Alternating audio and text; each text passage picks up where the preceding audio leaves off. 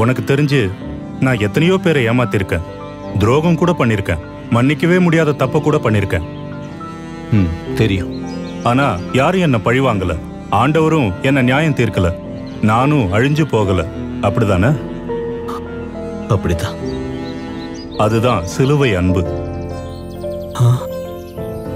என்னோட பாவங்களையும் இயேசு மன்னிச்சு இப்போ ஒரு புது வாழ்க்கையை கொடுத்திருக்காரு. அதையும் நீ பாத்துக்கிட்டு தானே இருக்க? ஆமா. என்னோட பாவங்களை, உன்னோட பாவங்களை மன்னிக்க சிலுவையில் மரித்த இயேசு அவங்களுக்காகவும் மரித்தார்ல.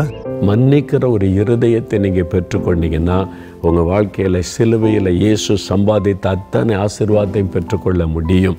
இப்போ ஒப்பு கொடுக்குறீங்களா? யாரை மன்னிக்க முடியலையே, ஆண்டவரே நான் மன்னிக்கிற இருதயத்தை தாங்க. அவங்களை குறித்த கசப்பு, வெறுப்பு, வருத்தம் கூட உள்ளத்தில் இருக்கவே கூடாது. நான் மனப்பூர்வமாக மன்னிச்சிடுறேன், அவங்கள ஆசீர்வதிக்கிறேன். இப்போ எனக்கும் அற்புதம் செய்யுங்க, என்னை குணமாக்கிருங்க, விடுதலை கொடுங்க, ஆசீர்வதிங்க. என் ஆசீர்வாதத்துக்கு தடையாக இருக்கிற கசப்பு, வெறுப்பெல்லாம் மாறட்டும். மன்னிக்கிற இருதயத்தை தாங்கன்னு கேளுங்க. உங்களுக்கு அந்த இருதயத்தை தருவார். சிலுவையின் ஆசீர்வாதத்தை பூரணமாக பெற்றுக்கொள்ளுவீங்க.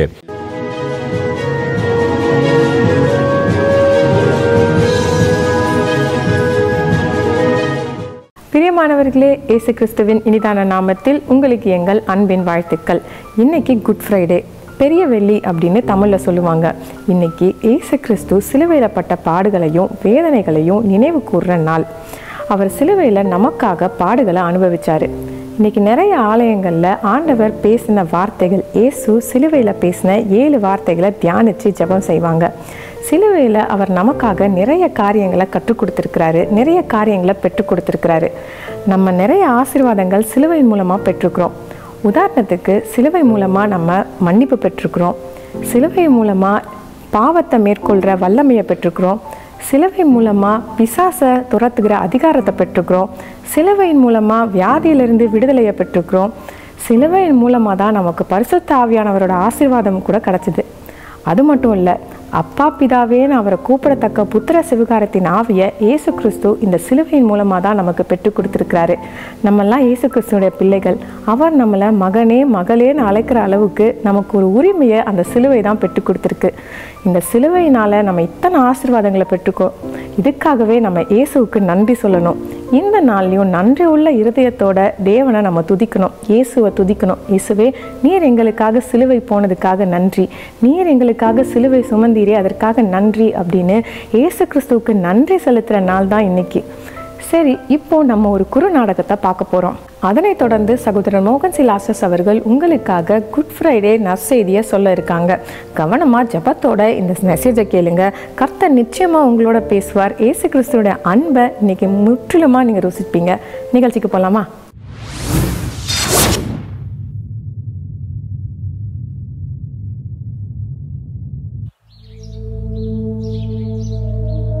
அக்கா மாப்பிள்ளைன்னு கூட பார்க்காம இப்படி எடுத்தெறிஞ்சு பேசுறியேமா?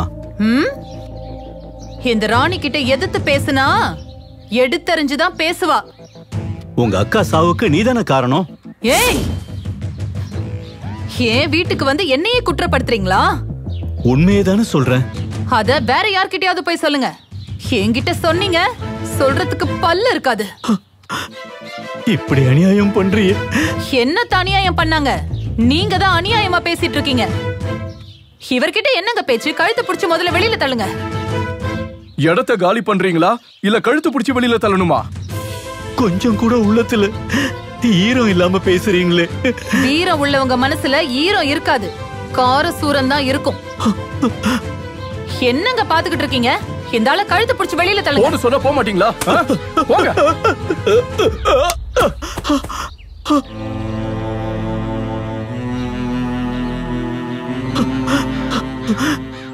உங்களை ஆண்டவர் நியாயம் தீர்க்காம விட மாட்டாரு. பாருங்க. என்ன சாபமா? அதையும் பார்க்கலாம்.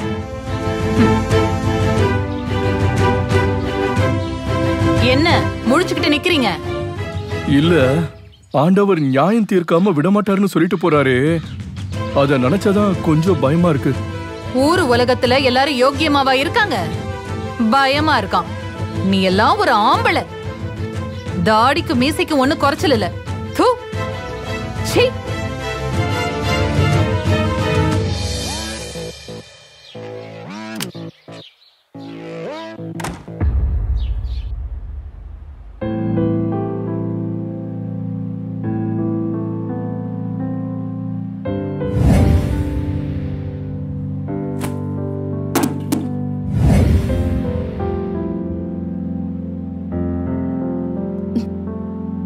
என்னப்பா, நீங்க என்ன சாப்பிடலையா? சாப்பிட மனசு இல்லம்மா. நடந்ததையே நினைச்சு கவலைப்படாதீங்கப்பா. நம்ம சொத்தை இழந்ததை விட உங்க அம்மாவோட இழப்ப என்னால தாங்க முடியலம்மா.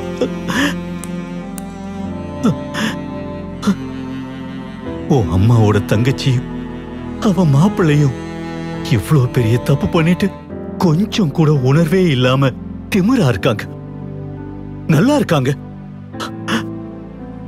அத நினைச்சுதாம்மா ரொம்ப கவலையா இருக்கு. எத்தனை நாள்பா நல்லா இருப்பாங்க? நம்ம நியாயத்துக்காகவும் அவங்க தண்டிக்கப்படுறதுக்காகவும் தேவன் அவங்கள நியாயம் தீர்க்கிறதுக்காகவும் ஜெபம் பண்ணுவோம். ஆண்டவர் அவங்கள அட்ரஸ் இல்லாம பண்ணுவாரு, அவங்கள பழி வாங்காம விட மாட்டாரு.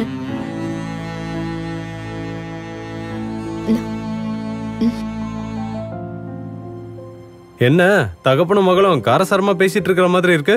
வாங்க மாமா. வாங்க மச்சான், உட்காருங்க.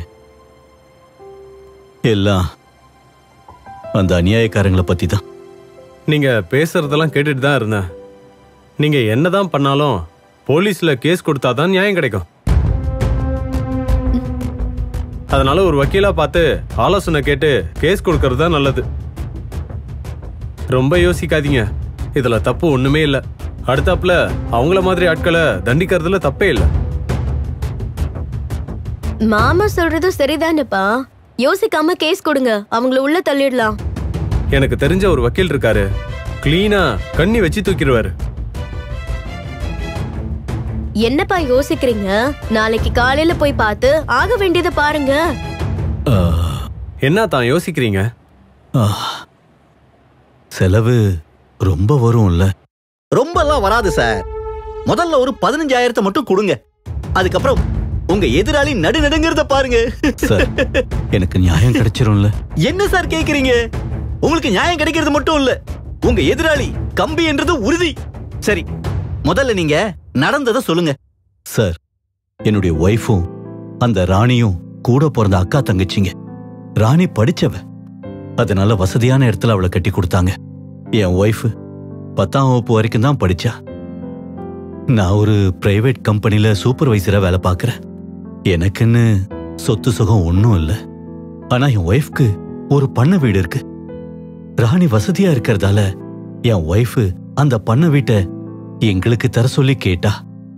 ஆனா அவ சூது பண்ணி என் ஒய்ஃப் கிட்ட ஏமாத்தி கையெழுத்த வாங்கி அந்த பண்ணை வீட்டை தனக்கு சொந்தமாக்கிக்கிட்டா. அந்த ஏமாற்றம் தெரிஞ்சு என் ஒய்ஃப் வீட்டுல ஆள் இல்லாத நேரத்துல தூக்குல தொங்கிட்டா சார்.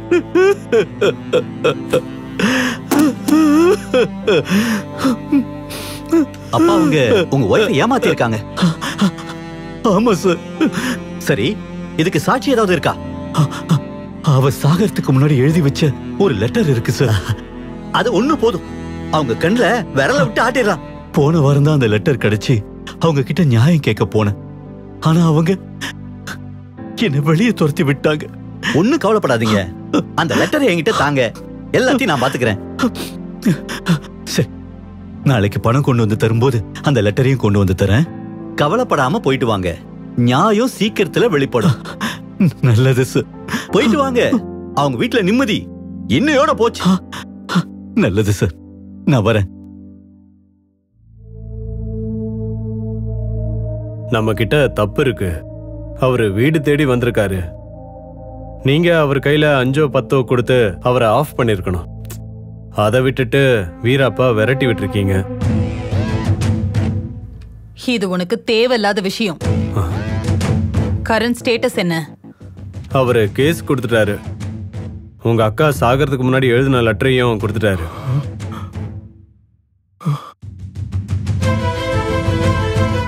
வசமா மாட்டிக்கிட்டீங்க, தண்டனை உறுதி.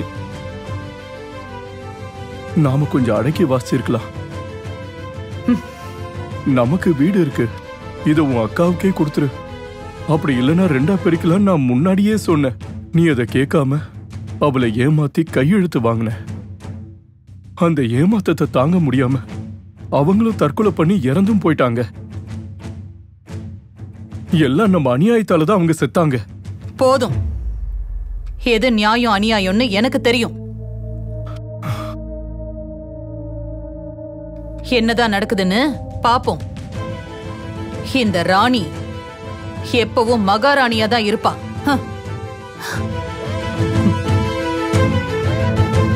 சரி, பாத்துருங்க, நான் வரேன். சரி, போயிட்டு வாங்க.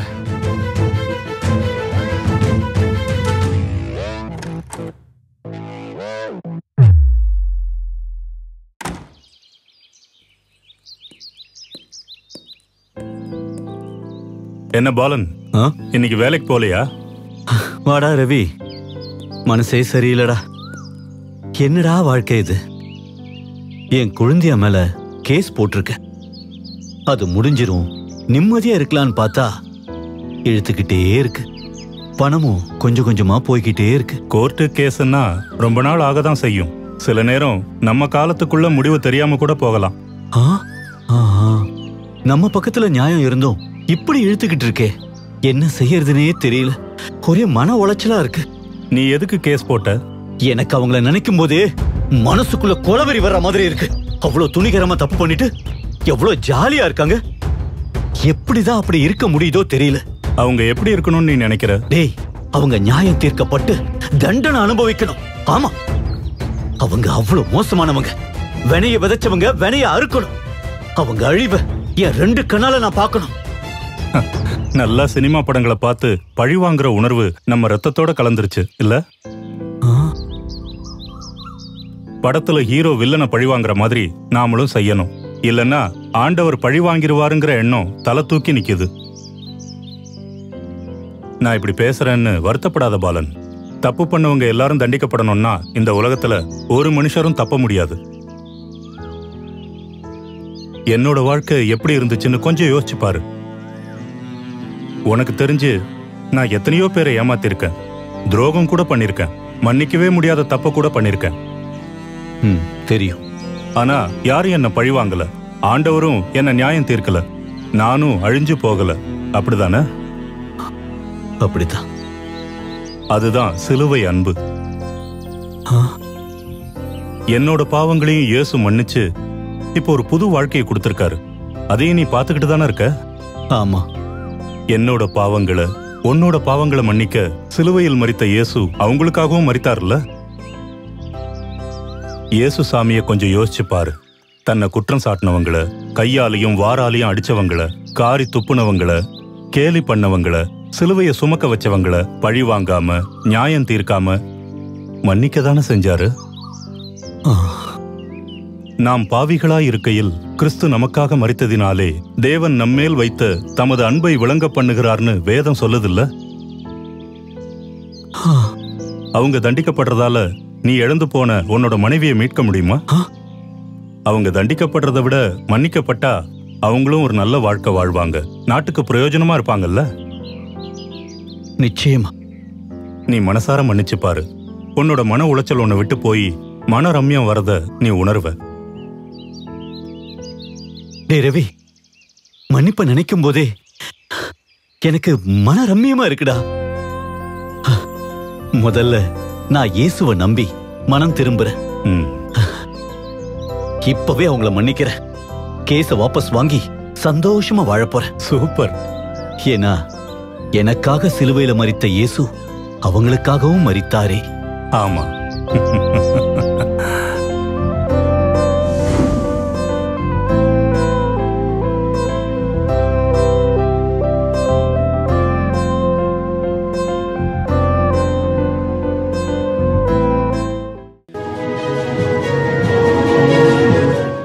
பிரியமானவர்களே, இயேசு கிறிஸ்துவின் நாமத்தில் உங்களுக்கு என் அன்பின் வாழ்த்துக்கள். இந்த நாள் ஒரு விசேஷமான நாள். இயேசு கிறிஸ்து கல்வாரி சிலுவையில் மரிக்க தன்னை ஒப்பு கொடுத்து அவர் சிலுவையில் ரத்தம் சிந்தி மரித்ததை நினைவு கூறுகிற ஒரு நாள். குட் ஃப்ரைடே என்று அழைக்கப்படுகிறது. சிலர் பெரிய வெள்ளி என்பதாய் சொல்லுவார்கள். முக்கியம் என்னவென்றால் இயேசு கிறிஸ்து சிலுவையில் நமக்காக மரித்ததை நினைவு கூறுகிற ஒரு நாள் இது. வானத்தையும் பூமியை உண்டாக்கின தேவன் அவர் மனிதனாக இந்த உலகத்தில் வந்து சிலுவை மரணத்திற்கு தன்னை ஒப்பு கொடுத்தார் என்பதாய் பார்க்கிறோம். ரோமருடைய ஆட்சி காலத்தில் கொலையும் கொள்ளையும் செய்யக்கூடியவங்க, அரசாங்கத்துக்கு விரோதமாய் கலகம் செய்கிறவர்கள், இந்த மாதிரி குற்றவாளிகளுக்காகத்தான் சிலுவை மரணம் என்ற ஒரு மரண தண்டனையை அவர்கள் நிறைவேற்றி வந்தார்கள். ஒரு மனிதனை அந்த மரணத்திற்கு ஒப்பு கொடுத்து விட்டால் யாரும் அவனுக்காக பரிந்து பேச முடியாது. அதன் பிறகு அவனை தப்புவிக்க வழி கிடையாது. அவனை வாரினால் அடித்து துன்பப்படுத்தி அவனை சிலுவையை சுமக்க வைத்து தெருவழியாக இழுத்து கொண்டு போய் ஜனங்கள் வருகிற போகிற இடத்தில் அந்த சிலுவையிலே அவனை கிடத்தி கைகளிலே கால்களை ஆணி அடித்து தொங்கிவிட்டு விடுவார்கள். அவன் செய்த குற்றத்தை எழுதி அந்த சிலுவையின் மேலே போடுவித்து விடுவார்கள். அப்போ வருகிற ஜனங்கள் போகிற ஜனங்கள்லாம் பார்த்து அவனை எள்ளி நகையாடுவாங்க. இவன் தான் இந்த தீமையை செய்தவன், இந்த அநியாயத்தை செய்தவன் என்றெல்லாம் பரிகாசம் பண்ணுவார்கள். சரீர வேதனை ஒரு பக்கம், மனதில் வேதனை ஒரு பக்கம், தன் ஜீவனை வெறுத்து அவன் மரணம் அடைவான். அதுதான் சிலுவை மரணம். இயேசு என்ன பாவம் செய்தார்? அவர் என்ன தப்பு பண்ணினார்? அரசாங்கத்துக்கு ரொம்ப கலகம் பண்ணினாரா? இல்லை. எந்த மனிதனுக்கு அவர் தீமை செய்தாரா? இல்லை. அவரை விசாரித்த அந்த ரோம கவர்னர், பிலாத்து என்கிற கவர்னர் தான் மரண தண்டனை விதிக்க அதிகாரம் பெற்றவர். அவர் விசாரித்து பார்த்துட்டு சொல்லுறாரு, மரணத்துக்கு ஏதுவான எந்த தண்டனையும் கொடுக்க முடியாது, இவர்கிட்ட அந்த குற்றத்தை நான் பார்க்கலையே, அவர் ஒரு குற்றமற்றவர் என்று சொல்லுகிறார். அப்போ ஒரு நீதிபதி விசாரித்து குற்றமற்றவர் என்று சொன்னப்பட்ட பிறகு ஒரு மரண தண்டனை விதிக்கப்படுகிறாரு. அதனால தான் இயேசுவை யாரும் சிலுவையில் அறைந்து கொள்ள முடியாது. தம்மை தாமே சிலுவை மரணத்திற்கு ஒப்பு கொடுத்தார் என்று வேதத்தில் நம்ம வாசிக்க முடியும். கலாத்தியர் 1 அதிகாரம் 4 வசனம், எபேசியர் 5 அதிகாரம் 2 வசனம், தீத்து 2 அதிகாரம் 14 வசனம், இதெல்லாம் நீங்கள் வாசித்தால் இயேசு தம்மை தாமே சிலுவை மரணத்திற்கு அர்ப்பணித்தார் என்பதாக பார்க்க முடியும். ஏன் அவர் அர்ப்பணிக்கணும்?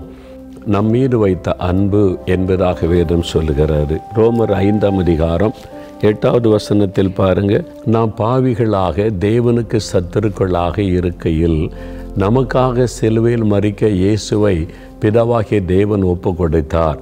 அது நம்மீது வைத்த அன்பு. அந்த சிலுவை மரணத்தில் அப்படி என்னதான் இருக்கிறது?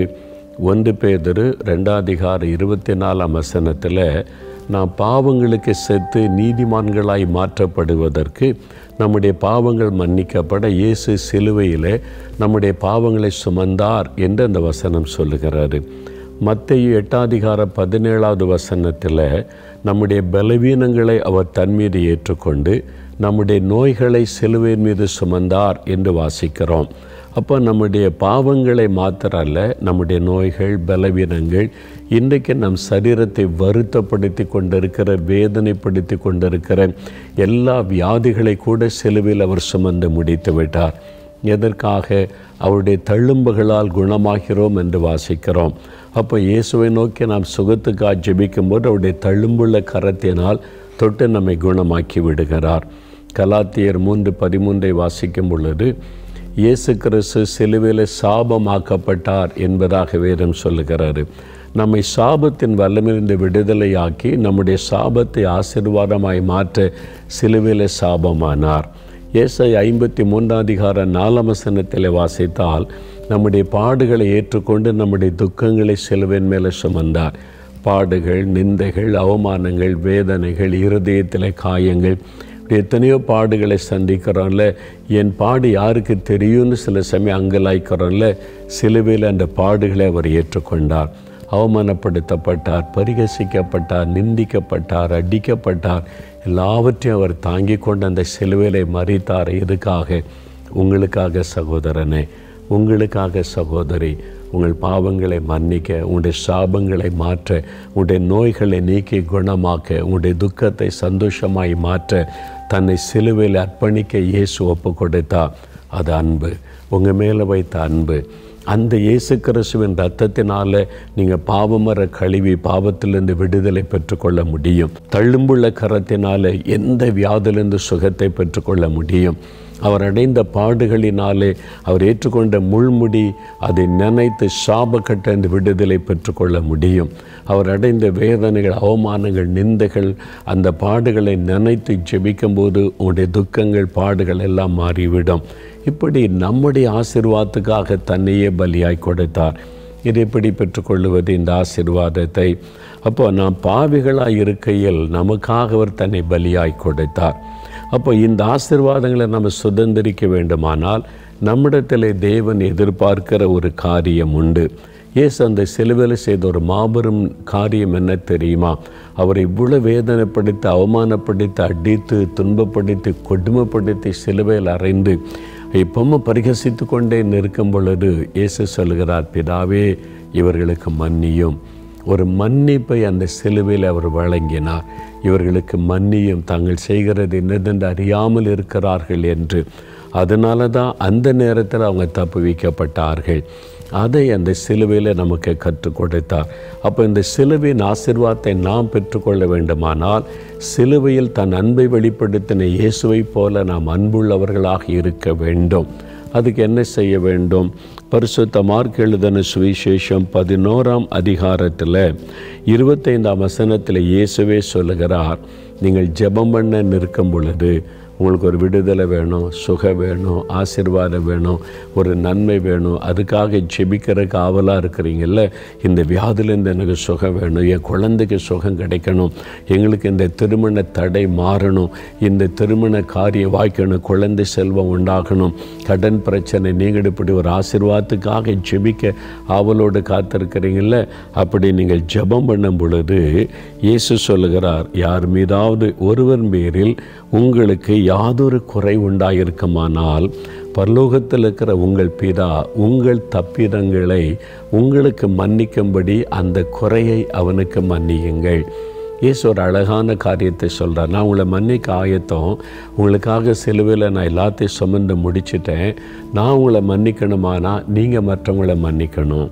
நீ யார் மேலே வருத்தம் இருக்குதில்ல, கசப்பு இருக்குதில்ல, வைராக்கியம் இருக்குதில்ல, வீட்டுக்குள்ளே மனைவி மேலே, கணவர் மேலே, பிள்ளைகள் மேலே, பெற்றோர் மேலே, உடன் பிறந்தவங்க மேலே, உறவினர்கள் மேலே, பக்கத்து வீட்டில் உள்ளவங்க மேலே, கூட வேலை பார்க்குறவங்க மேலே, சபையில் கசப்பு, சண்டை, பகை உள்ளுக்குள்ளே இருக்குதில்ல, யாரோ ஒருத்தரை நேசிக்க முடியலை, வெறுக்கிறீங்கல்ல, ஆண்டவர் சொல்கிறாரு, நீ மற்றவங்களை மன்னிக்காதபடி உள்ளத்தில் கசப்பை வைத்திருக்கும்போது நான் எப்படி உன்னை மன்னித்து ஆசீர்வதிக்க முடியும்? அப்போ நீ மற்றவர்களை மன்னித்தால் நானும் உன்னுடைய அக்கிரமங்கள் பாவத்தை எல்லாம் மன்னித்து உனக்கு அற்புதம் செய்வேன் அப்படின்னு ஆண்டவர் சொல்கிறார். அதை தான் சிலுவையில் ஆண்டவர் நம்ம கற்றுக் கொடுத்தார். அதனால் அவர் நான் மன்னித்ததை போல் நீங்கள் மன்னிங்க என்று சொல்லுகிறார். மன்னிக்க முடியலையே, ஆண்டவர்கிட்ட சொல்லுங்கள், ஆண்டவரே என்னால் மன்னிக்க முடியல, அவங்க இந்த மாதிரி அவமானப்படுத்திட்டாங்க, கேவலப்படுத்திட்டாங்க, பாடுபடுத்திட்டாங்க, அப்போ அந்த சிலுவை அன்பை எனக்கு தாரும் அப்படின்னு கேட்டிங்கன்னா அவரே அந்த அன்பை உங்களுடைய உள்ளத்திலே ஊற்றுவார். ரோமர் 5:5 பரிசுத்தாவியானவர் மூலமாய் தேவ அன்பு நம்முடைய உள்ளத்தில் ஊற்றப்படுகிறது என்று எழுதப்பட்டு இருக்கிறது. அவர்கிட்டே கேளுங்க. நான் அப்படி தான் பெற்றுக்கொண்டேன். ஆண்டவரே என்னால் இவங்களை நேசிக்க முடியல, மன்னிக்க முடியல, என்னை இப்படி வேதனைப்படுத்திட்டாங்க, எனக்கு அந்த கிருபை தாங்கன்னு கண்ணீரோடு கேட்டபோது அந்த சிலுவையின் அன்பை எனக்கு தந்தா. மன்னிக்கிற ஒரு இருதயத்தை நீங்கள் பெற்றுக்கொண்டீங்கன்னா உங்கள் வாழ்க்கையில் சிலுவையில் இயேசு சம்பாதித்த அத்தனை ஆசீர்வாதத்தையும் பெற்றுக்கொள்ள முடியும். இப்போ ஒப்பு கொடுக்குறீங்களா? யாரை மன்னிக்க முடியலையே, ஆண்டவரே நான் மன்னிக்கிற இருதயத்தை தாங்க, அவங்களை குறித்த கசப்பு, வெறுப்பு, வருத்தம் கூட உள்ளத்தில் இருக்கவே கூடாது, நான் மனப்பூர்வமாக மன்னிச்சிடுறேன், அவங்கள ஆசீர்வதிக்கிறேன், இப்போ எனக்கும் அற்புதம் செய்யுங்க, என்னை குணமாக்கிருங்க, விடுதலை கொடுங்க, ஆசீர்வதிங்க, என் ஆசீர்வாதத்துக்கு தடையாக இருக்கிற கசப்பு, வெறுப்பெல்லாம் மாறட்டும், மன்னிக்கிற இருதயத்தை தாங்கன்னு கேளுங்க. உங்களுக்கு அந்த இருதயத்தை தருவார். சிலுவையின் ஆசீர்வாதத்தை பூரணமாக பெற்றுக்கொள்ளுவீங்க. ஜெபிக்கலாமா? அப்படியே கண்களை மூடுங்க. உங்களுடைய இருதயத்தில் கை வைத்து, இயேசுவே உங்கள் சிலுவை அன்பினால் என் உள்ளத்தை நிரப்புங்க.